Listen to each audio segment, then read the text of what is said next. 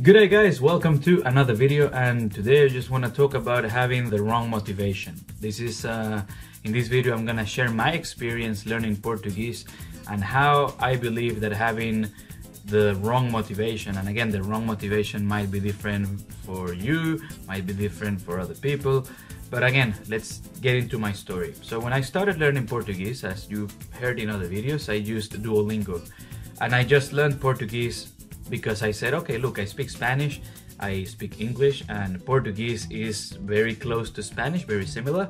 So why not? Let's learn Portuguese. That way I can say I speak 3 languages.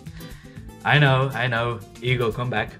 But then, okay, I started learning Portuguese. I wasn't very motivated. I mean, clearly just Duolingo didn't help, and I mean, there are many things that I didn't do to make it more interesting, so that was again my fault, and I stopped completely learning Portuguese. Then I moved into German, same thing happened, and then I started with Japanese, and that really got me into the world of language learning.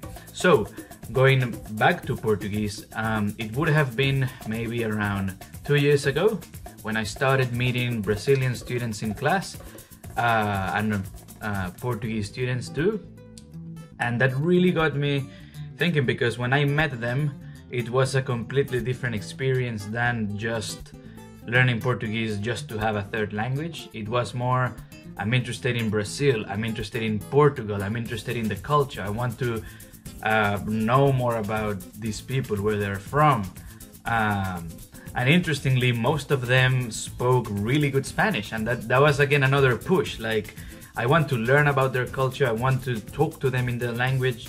These guys already know my language, and I can barely say 1 or 2 phrases. I can say I eat apple, I am a man, and I drink milk.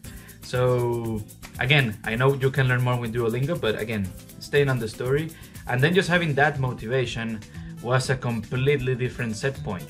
And mixing something that I've talked about before this is actually something that I tell my students, is to listen to something that you enjoy, even if you don't understand everything. That was another big motivation, because I started using my bicycle to go to work, to exercise, and I would put bicycle videos, or let's say videos related to bicycles, in Portuguese. And while I didn't understand everything, it gave me again more exposure, more listening, and it made it a lot more interesting. And then again, having that shift from I'm just gonna learn to talk to these people, to learn a lot more, was a completely different approach to, oh, I'm just gonna learn just to learn, just because it's similar to Spanish, just because it's a bit easier than other ones. And with that, I'll leave you.